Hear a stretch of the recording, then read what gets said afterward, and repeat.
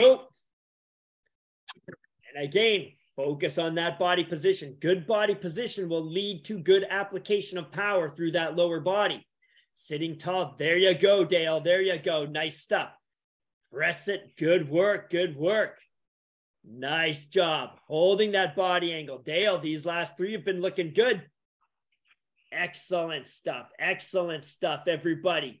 Think of how we're placing that handle as we get to the catch, not when we get there. Think of how we're holding that body through that leg drive. Think of how we lay back and draw that handle to the body. All right, that is about 10. We're going to